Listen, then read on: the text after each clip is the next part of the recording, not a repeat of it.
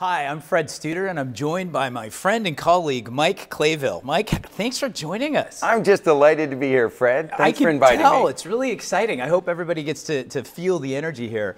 I thought we'd start off, Mike, by just having you quickly introduce yourself. Mike is the VP of Worldwide Commercial Sales for AWS. Obviously, a very exciting business. You have like one of the most fun jobs, I think, on the planet. I feel like I'm just like the luckiest person on earth, right? Because this is one of the most important technology transformations in history. And in fact, I believe that we'll look back 5 years from now and recognize that this is a once-in-a-lifetime opportunity. I think we'll also look back and say, you know what, 2017 was a pivotal year for cloud adoption. And, you know, companies that are bringing solutions to the table to help big enterprises and small alike with their migration to the cloud will have a disproportionate impact on the marketplace. Look, I have over 1 million customers around the world. I'm seeing the market move in a way that is unprecedented. You know, AWS has a ton of services. We have over 70 services by a wide margin, the largest number of services available anywhere in the marketplace, and we're growing rapidly. We just announced our earnings a couple of weeks ago. Congratulations. Thank you very much. We're a $13 billion run rate, growing at 55% year on year. Yeah. And you know, what matters is the fact that we're creating value for our customers. One of the things you'll hear us talk about a lot is being customer obsessed. We want to be the most customer obsessed company on the planet. Mm-hmm. So, you know, the results are just a lagging indicator of the important things that we're doing, which is helping customers migrate to the cloud with great partners like Gigamon. I love it. And nobody's going to get irritated about customer obsession. I mean, I love it.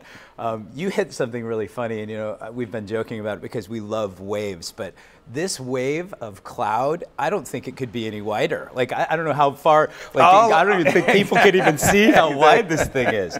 But when you start thinking about enterprises and even mid-sized and small companies, what are the big opportunities for them in public cloud, specifically in FY17? Well, I tell you, it's just amazing what enterprises are doing with the cloud.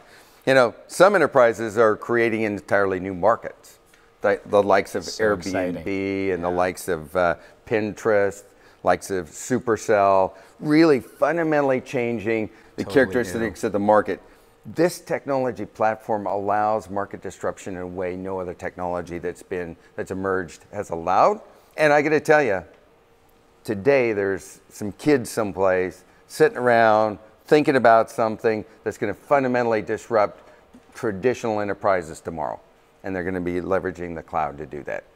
So fundamentally changing markets. We see enterprises creating entirely new categories. General Electric, GE, came up with something that they call Predix, which is an extension of the current product offering into the software category. And you know, Jeff Immelt talks about the fact that an industrial company may have gone to bed as a manufacturer, but they woke up as a software company. And it's so true today, and it'll be even more true tomorrow. So people are finding ways to extend their current product offerings. Completely. The final way people are leveraging the cloud is they're finding ways to save money. And oftentimes, almost every customer saves money. Always important. Right, saves money. You know, whether Enel, the largest utility company in the world, will tell you they're saving between 30 and 50%. GE saving 52%. But in the end, they say, you know what, that's not the real value of the cloud. What is the real value of the cloud is it's my ability to be agile in the marketplace, to address new approaching opportunities, to predict what customers are going to want tomorrow and be there just as they need it. And so in the end, that's really what's driving the cloud adoption. It's amazing. And hopefully some of those kids that are thinking of new things happen to be our offspring. I'm hoping for that. I hope that get the next wave. We know they're capable. But you know, as you think about that, you know, so enterprises are going to be moving. I love this notion of you're obsessed with your customers so they can be obsessed with their customers. Giving them the opportunity to have the ability to be agile and to create these new business models is so cool.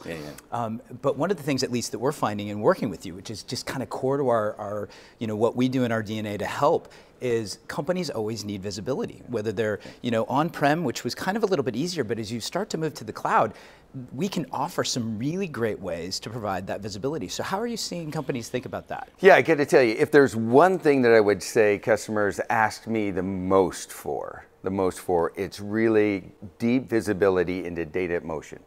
All right, how do I protect? How do I secure? How do I deeply understand that data in motion?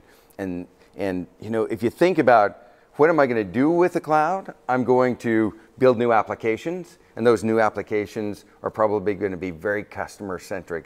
They're going to be deep analytics to predict what customers are going to need, and so the kind of data that's going to be transferred through there, they're going to care deeply about, very right? important. It's going to be a lot of public-facing data that you're really going to want to know what's going on with that data so you can protect yourself from threats. Right? And then the other thing they're going to be doing is they're going to take that data and they're going to create kind of meaningful value propositions for customers. And you want that data stable if your customers are beginning to rely on their value proposition. And so tools that can give you that transparency are going to be really important. Obviously, we can't get through a day, Mike, without hearing about some cyber security threat or breach or whatever. Obviously, you guys have to take that very seriously because people are moving these critical workloads with lots of really important data that are running on your network. So how do you think about cyber security and really how to protect from those threats? Yeah, so the first thing I would say is security is job zero for AWS. It's the most important thing we do. What we really offer is trust. And that's what we sell. It's not infrastructure as a service, it's trust. And so we spend an disproportionate amount to ensure that our customers are protected, right? And the cyber threats are just increasing every day. And so we're building a really rich set of services that allow you to leverage a platform in a highly secure way. And so it's great to have a great partner like Gigamon that has a set of services that integrate with ours. So the whole package provides a much better security platform for really important customer data. Terrific. We think about it in the same way, and I love that notion. Yeah, security is job zero. Yeah. It's great.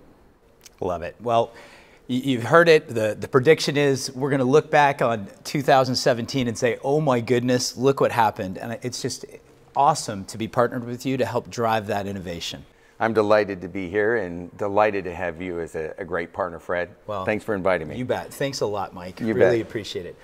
Thank you guys for joining us. If you want any more information, you can go to gigamon.com. But obviously, we're very excited about this. Go ride that cloud wave.